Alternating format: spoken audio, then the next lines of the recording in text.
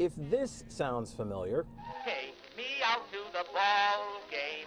or this, Give my regards to Broadway. then you have this row of buildings to thank.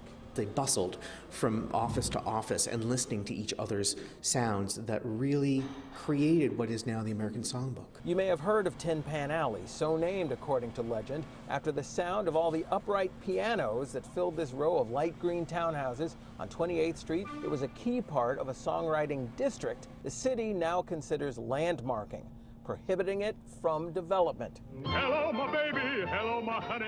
Hello, my ragtime gal. But look at the cover of that popular song and you see racist stereotypes in the imagery. These songs made racism socially acceptable. Attorney Ken Fisher represents developer Yair Levy, who wants to construct a high-rise here. Fisher brought out dozens of Tin Pan Alley sheet music, some so racially offensive we can't say the titles or show them on TV. Fisher says this is why preservation shouldn't happen. Every one of these 5 buildings published not one, not a handful, but dozens of these kinds of songs, particularly because it was their business model. These same songs were written by African Americans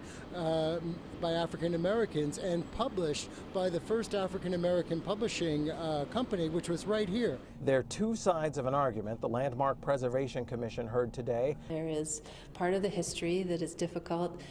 Designating landmarks allows us to learn from that history.